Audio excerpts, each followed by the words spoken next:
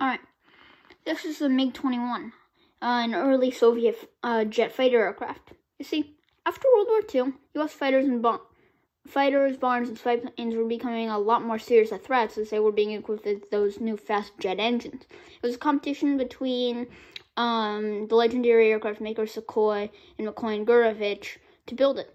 A new one for the Soviet government to counter the American threats. Emphasis was put on speed to catch these new American fighters and bombers.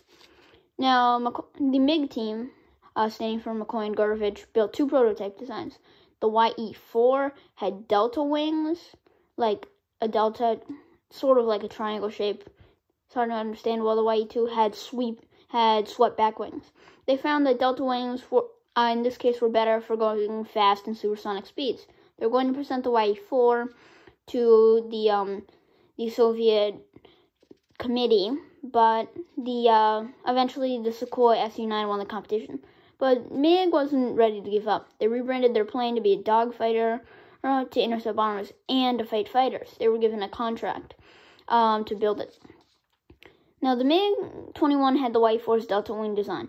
It had one pilot and one R-25 engine that could propel the MiG-21 to Mach 2, 2 times the speed of sound.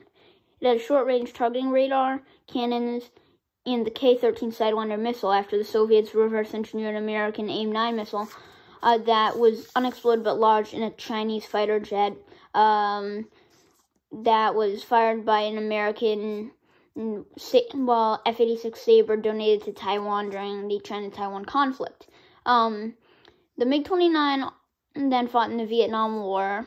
MiG-21, were used tactics to stay hidden and be vectored by ground radar because it didn't have a great radar on itself. Then it would come in close with its cannons from the sides or behind to surprise the Americans.